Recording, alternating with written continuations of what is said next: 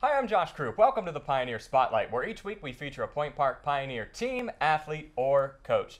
This week on the couch here in the Center for Media Innovation Studios, we're joined by the men's and women's cross country head coach, Kelly Parsley. Kelly, thanks for coming down. Hi, thank you for having me. The first repeat guest here on the Pioneer Spotlight. Last time we were here for track and field, and now we're talking cross country. Let's get us all caught up on where we are for the men's and women's teams so far this season with 2 meets in the books. We'll start on the women's side.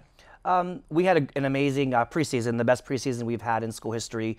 We brought in a big recruiting class, so I wasn't sure how the season was going to come out early, but we're off to a great start. Anna Shields broke the school record right off the bat. She's doing really well. We have a couple of freshmen that are really doing some surprising things, so we're looking to be better than we've ever been. And on the men's side, they're off to a good start as well. They are, and last year we had a little bit of a hiccup at the conference championships. This year, I brought back a couple of returning athletes that left Point Park for a small time and came back.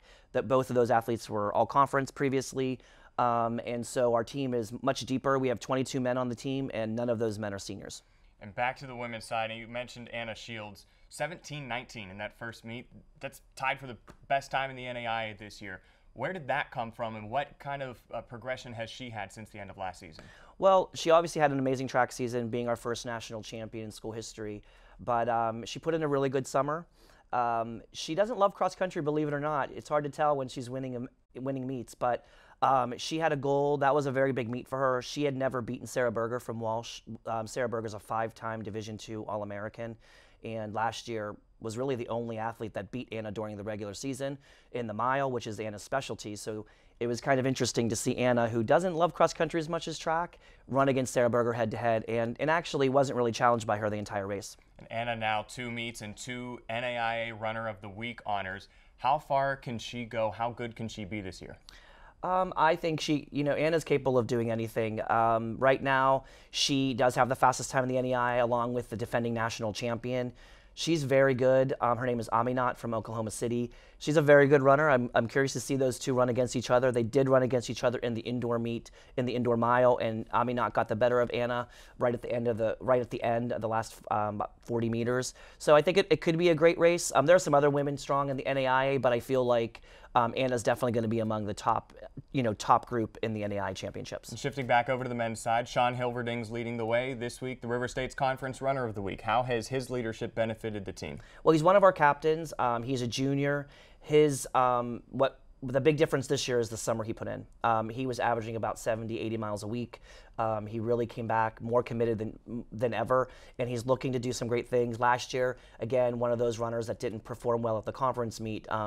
He tripped and sprained his ankle during the race. So this year he's coming back with a vengeance. The previous year he was all conference, so he's looking to redeem himself. But I think more than that, he really wants to be in the top 7 in the conference meet this year and be first team all conference and lead the team to nationals. And several guys on your team are under that 6-minute mile pace in the 8K. How is the entire team developed this year, and what makes this team different than the past teams that you've coached here? We have many athletes under that 6-minute barrier. We had in our first meet, we had 13 guys under the 30-minute mark, which we've never ever had that many.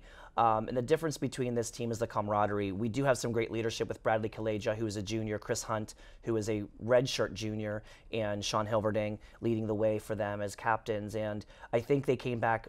Last year we didn't do well at conferences, and I think that might have actually helped them because now they've come back even stronger. None of them took a break right after conferences last year, right into indoor season.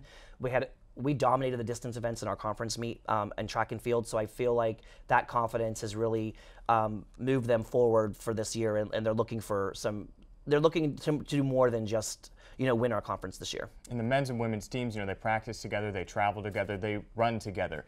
How would you describe both of their personalities this year? Well, it's funny. We do that. We do travel together and we run together, but there's still kind of a divide with the men and women. We brought in a lot of women this year, a lot of freshmen that are very quiet. So I was worried about that early, but the camaraderie in our team is way better. I mean, it just exceeds my expectations.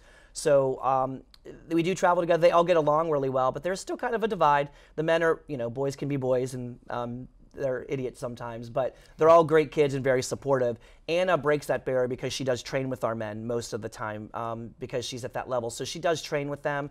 Usually they don't like when she trains with them because she pushes the pace, but it is a good camaraderie within both teams. It's just there is a little bit of a divide just because our women are young and they're kind of, I'm not sure if they're used to co-ed programs, but they're a little intimidated maybe, or just quiet around boys. You know how girls can be.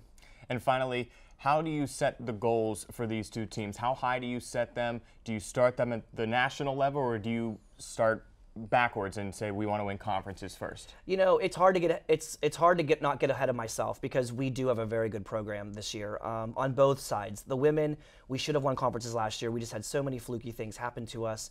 And this year, we have by far the best women's program we've ever had. On the men's side, we have some work to do, and we have to make up for what we did last year.